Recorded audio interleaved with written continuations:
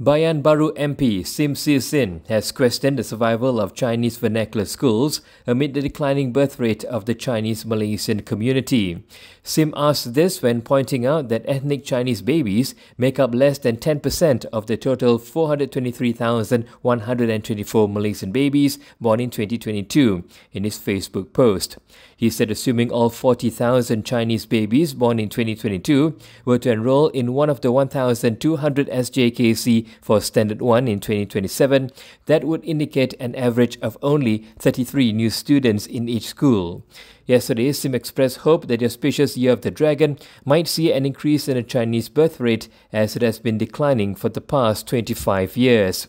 Chinese births make up less than 10% of total live births, and Chinese women have a total fertility rate of 0.8, while Malay women's is at 2.1, he said.